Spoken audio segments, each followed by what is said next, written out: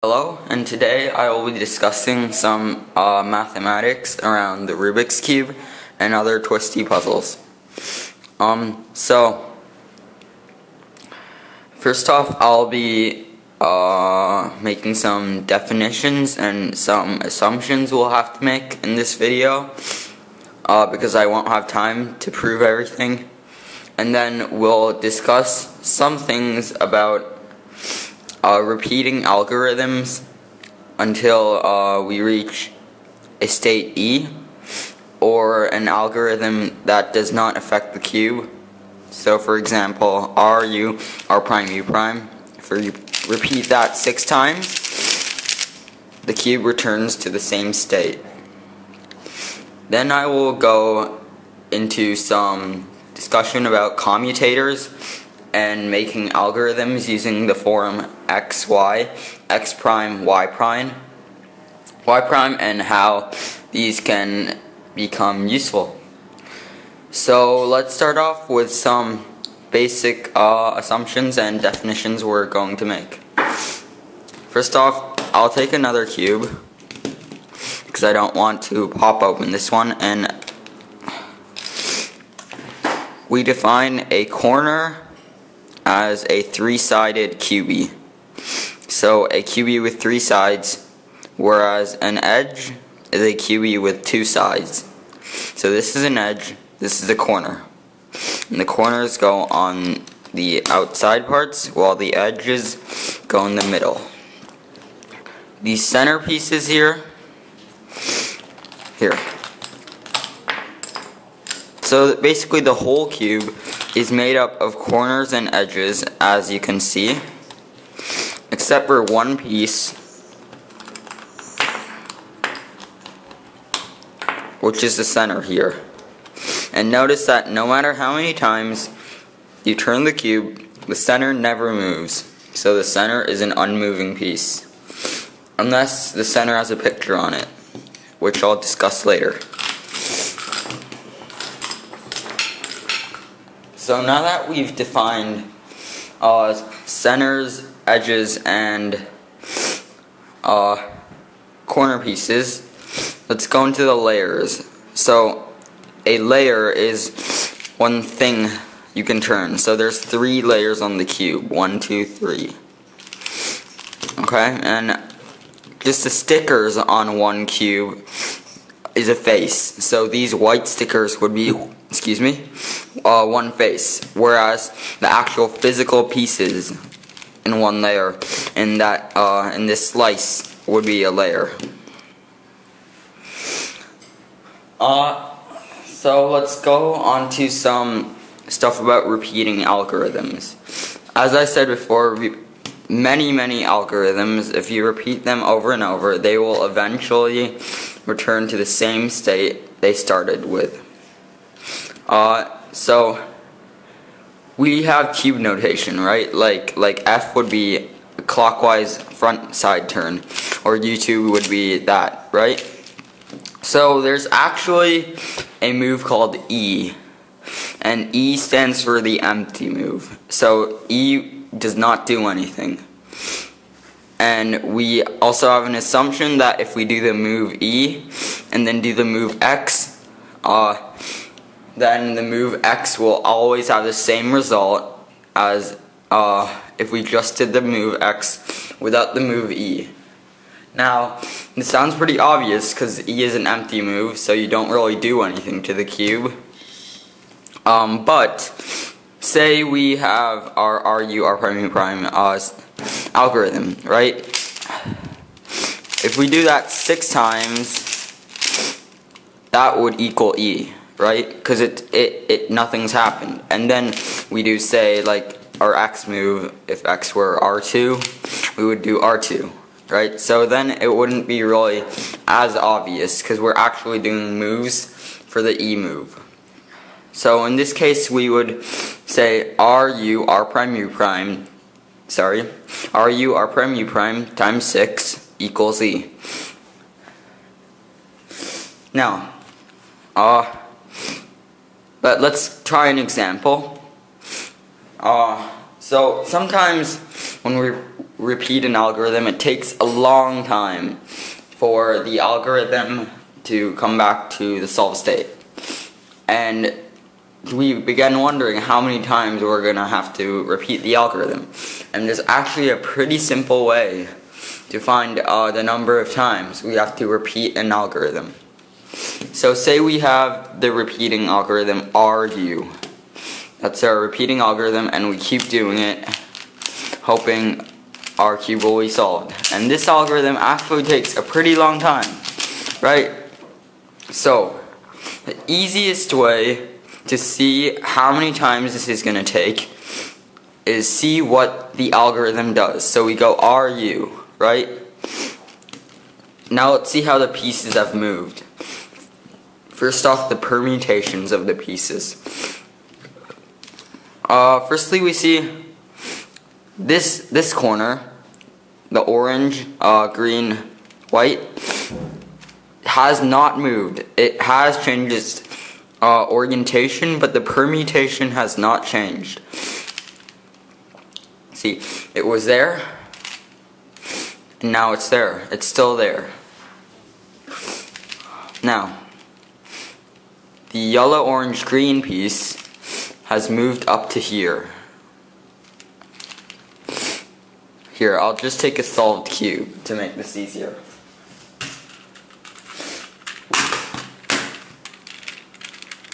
Let's see. Okay, so this piece was there and it moved up to there. The piece that was here moved to here. The piece that was there moved to here. The piece that was there moved down to here. The piece that was there moved to here, and that piece moved back up to here. So as we can see, the corners are in a 1, because this one isn't in the cycle, but it's in a 1, 2, 3, 4, let's see, no, 1, 2, 3, 4, 5. It's in a 5 corner cycle. So, but they aren't necessarily oriented, but we'll get into that later. The permutation cycle is 1, 2, 3, 4, 5. So if we repeat this algorithm 5 times, that means all the corners will come back to the right place. Because say for an A permutation, if you use a CFOT solving method, these corners are cycling around, and so we've cycled it once. If we cycle it again, it's like that, and if we cycle it a last time, then it should be solved, right? Because it's a 3 cycle, so we repeat it 3 times. In this case, it's a 5 cycle, the RU algorithm. So if we repeat it 5 times, it should solve all the corners permutation wise. So let's try 1, 2, 3, 4, 5. And we see the cube, and indeed all the corners are permuted. So that corner is in the right place, that corner is in the right place, that corner is in the right place, that corner is in the right place, that corner is in the right place, and this corner is not affected in the cycle. However, we notice that A, the edges, we don't know what the edge cycle is, and B, the corners are not oriented. So let's just go back and find out what the edge cycle is. We go like this and look around, and firstly we see the edge that was here, the orange green comes to here. That edge goes there, the blue edge goes there, right?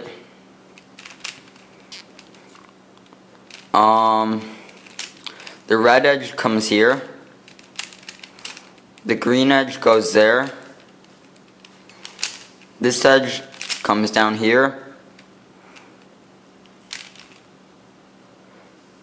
And this edge comes here, and that edge repeats the cycle again. So it's a 1, 2, 3, 4, 5, 6, 7 edge cycle. So that means if we repeat this algorithm 7 times, all the edges should be permuted for sure. Yeah. So let's try it. 1, 2, 3, 4, 5, 6, 7. 7 times, and we see that all the edges are permuted. But we also see that every edge is also oriented correctly. So we know that RU times 7 is an algorithm that will keep all the edges oriented and permuted, only affecting the corners, right? Because the corners aren't solved. But we also notice that if we repeat the RU algorithms times 5, we get all the corners permuted. So if we do RU times L, where L is the LCM of the numbers you have to repeat, number of times you have to repeat the other two. So in this case, 7 and 5, right? The LCM is 35. So if we were to repeat this algorithm 35 times, then all the corners and all the edges should be permuted. So let's go back and try again. 1, 2, 3, 4, 5, 6, 7, 8, 9, 10, 11, 12, 13, 14, 15, 16, 17, 18, 19, 20, 21, 22, 23, 24, 25, 26, 27, 28, 29, 30, 31, 32, 33, 34, 35, 36. Oh, that was 35. And we of course see that all the edges are solved and all the corners are permuted. However, there's one problem. Corners aren't oriented correctly. So, this is the first time the corners have been permuted while the edges have been solved. Other times, only corners were solved, only edges were solved, or none were solved, right? So, this means that RU times 35 does not change the permutations of any piece, does not affect the orientation of the edges, as we see, but only flips corners, right, in one direction. So this means we make an assumption that if we use an algorithm to flip a corner, if we flip it it's flipped that way. So if we flip it 2 more times, then it should come back to the solved state. Same with any other corner. 1, 2. Comes back to its solved state. Right? At least for this algorithm. So what we know now is we need to repeat an algorithm that flips a corner 3 times for it to come back to its regular orientation. So RU times 35 flips 1 corner, or each corner once, except for these two, because it's a 2-gen algorithm, 2-generator, RU. So it doesn't affect these faces. But we know that RU35 flips corners, so if we repeat it 3 or 2 more times, since we've repeated it once, for a total of 3 times, it should solve all the corners, as the orientations will be corrected. We also remember that RU35 does not affect the edges at all, so the edges will still remain solved. And they do not affect the permutations of the corners, and will solve the orientations on the 3rd time, which means the cube will be solved when we finish RU35 times 3. So 35 times 3, with some quick mental math, is 105. So we have to repeat this algorithm 105 times. And I'll just count up, since we've done 35 already, I'll just count up to 70. 1, 2, 3, 4, 5, 6, 7, 8, 9, 10, 11, 12, 13, 14, 15, 16, 17, 18, 19, 20, 21, 22, 23, 24, 25, 26, 27, 28, 29, 30, 31, 32, 33, 34, 35. notice how the corners are still oriented and have been flipped one more time, because this used to be there and now it's flipped to there. Same with all the others. So 35, 36, 37, 38, 39, 40, 41, 42, 43, 44, 45, 46, 47, 48, 49, 50, 51, 52, 53, 54, 55, 56, 57, 58, 59, 60, 61, 62, 63, 64, 65, 66, 67, 68, 69, 70, or 105, and we see that the cube is solved. Okay, so let's go on to some other twisty puzzles. The 2x2. Okay? So, oops. We see that if we let's try repeating that same algorithm on the 2x2. RU. So 2, 3, 4, 5, 6, 7, 8, 9, 10, 11, 12, 13, 14, 15. We only have to repeat it 15 times, but why?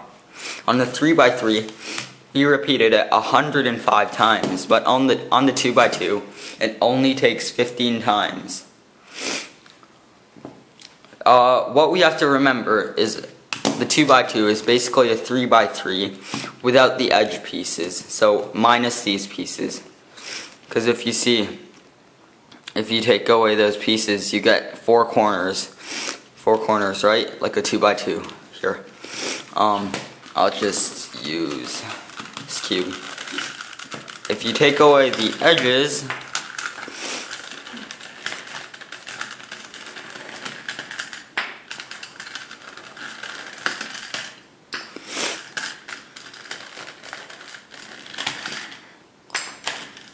you get a 2x2, right? Like so. So, let's see what the RU algorithm does on the 2x2. You go like that. Let's go like that on the 3x3. We see that we have the same 5 cycle of corners, right? So this isn't affected. What was here comes here. What was here goes there. What was here goes there. What was here goes there. What was here goes there. So 1, 2, 3, 4, 5, right? But we have no edges. We don't have the 7 cycle of edges. So that means that the corners, we only have a cycle of corners, right? So it's a 5 cycle. So we don't care about the edges because we have none. We only care about the corners. So 5 cycle of corners, every 5 times we repeat it, the corners should be permuted again. So let's try that. 1, 2, 3, 4, 5, 6. Oops, 5. And we do find that all the corners are permuted, but wrongly oriented, just like we did on the 3x3. 1, 2, 3, 4, 5. Right? It's the exact same corners.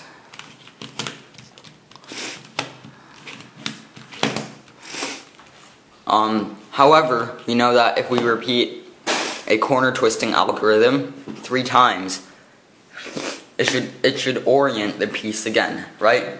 This is exactly the same as what we did on the 3x3. So if we do this again, we also know that RU times 5 on the 2x2 does not affect the permutation of the corners, only the orientation.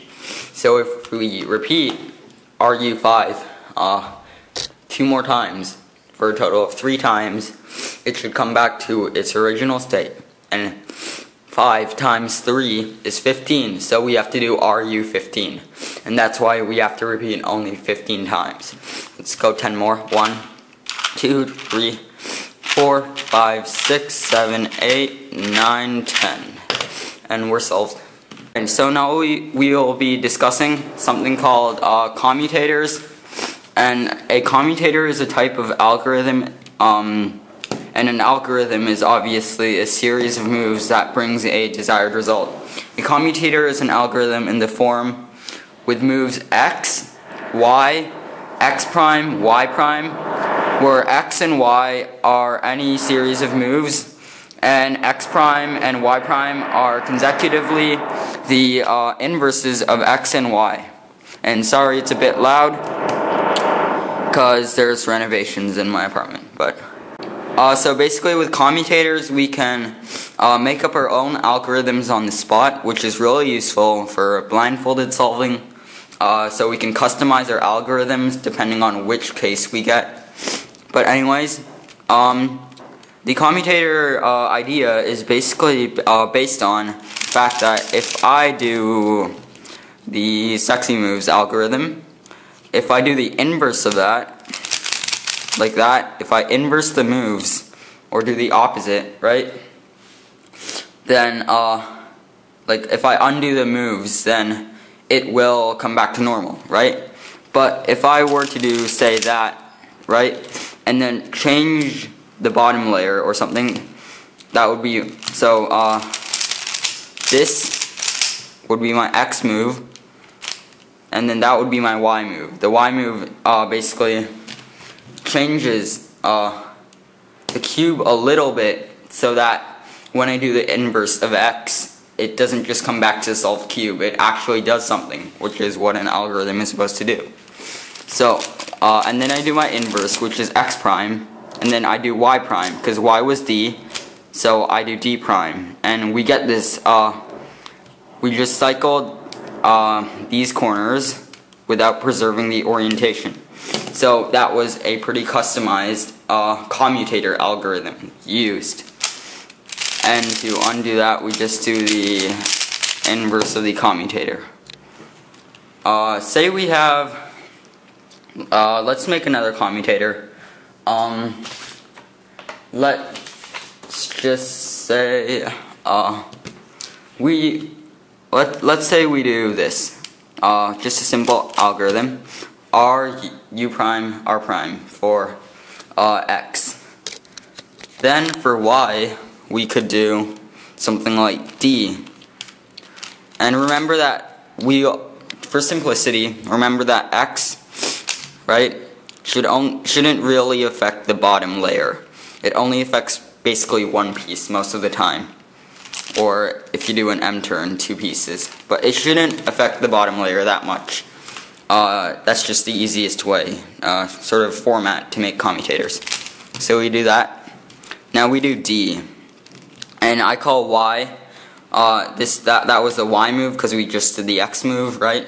That's the Y move, D. And I call the Y move the modifying move. Because without Y, so let's say we didn't do Y, we did X, now we have to do X prime. If you do X prime, nothing happens, right? So we have to do Y. Y, let's do D. We do X prime and Y prime. So we've again cycled the corners similarly. Except, without preserving the orientation, except, this is what's great about commutators. They have a lot of different uses. We see that this is actually an F2L case, right? This is a possible F2L case that could happen when we're solving the first 2 layers with the Friedrich method. And if you can't solve a cube, then ignore this, or if you don't know the Friedrich or Seefop method. But anyways, instead of just solving this pair like that, oops, okay, I'll do that again. But instead of just solving the pair normally, we could use the commutator trick, and I'll get back to that commutator. But, okay, so we do that algorithm again. Instead of solving the pair normally, like that, right? Instead of solving it normally, we can use reverse the commutator, right? And, do that and just solve it, right? And that's basically solving the OLL at the same time, orient last layer. So yeah, that's pretty useful because we do Y prime. Well, the last move is Y prime, right? So we do Y or a D, and then the second last move is an X prime. So we just do X, R, U prime, R prime, and then we do a Y prime because Y is the third last, and then we do X prime. And yeah, that's pretty useful. Now, I won't really go over many commutators. I just gave you the basic idea. I really recommend going to Bad Mephisto's video on this, and I'll post some links in the description box for good videos on commutators or forum posts, etc., etc. But I will introduce one more idea to commutators, and that is the idea of a setup move. So sometimes you have a case like a scramble or whatever where it's hard to apply a good commutator without messing up, or you can't really apply a useful commutator at all. In that case, we use something called conjugates, and basically a conjugate is this setup move for a commutator. Like, say this edge was flipped, and this edge was flipped, which is actually possible, but anyways, that's aside the point. It's sort of hard for me to apply a commutator without rotating a lot, such and such. So a conjugate, basically, like I could go more in depth on this, but a conjugate would be something like that, which would set up the pieces so I can just use a commutator more easily, or like that. So they're right near to each other, so I can use a commutator more easily. So I've been showing you mostly commutators, which move pieces around. But you can also do orientation commutators, which like flip the orientation of pieces. These aren't as useful because they're really tedious and they get long, and they don't do much at the same time, but they're still useful to know. So say we had this case, or no, we don't want that. Say we had this orientation case. To solve this orientation case, we can use, first off, the way you solve an orientation commutator with a commutator is you try to get one orientation piece in place. So in this case, we want this piece to be there. So we take it out and use that algorithm to put it back in R, U, R prime, U prime, R, U, R prime. Okay, and let's remember that for the future. Now we do our Y move. In this case, we want to solve also that. So we bring it up to where the other piece was, that position. So with a D, and then we reverse what we did. So R, U prime, R prime, U, R, U prime, R prime.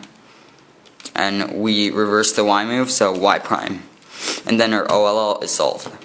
So based on that principle, we can do a lot of stuff with commutators and conjugates.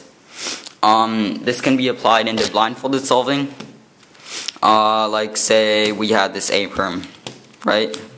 A permutation. So we want to cycle these corners.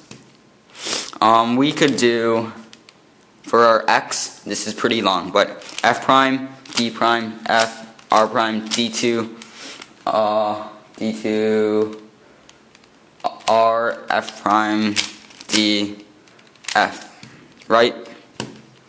And that basically switches these two. Now, if we did, oops, I did it on the wrong side. Here,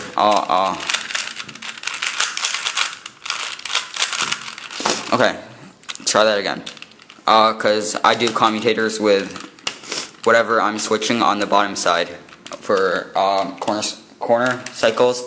So this is a 3-corner cycle.